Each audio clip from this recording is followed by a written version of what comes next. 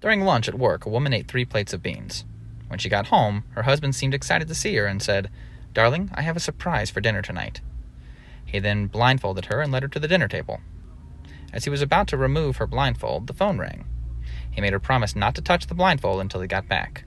Well, the beans were starting to bother her stomach, and while he was out of the room, she decided to depressurize. It was not only loud, but it smelled like a fertilizer truck had ran over a skunk. She fanned her rump vigorously.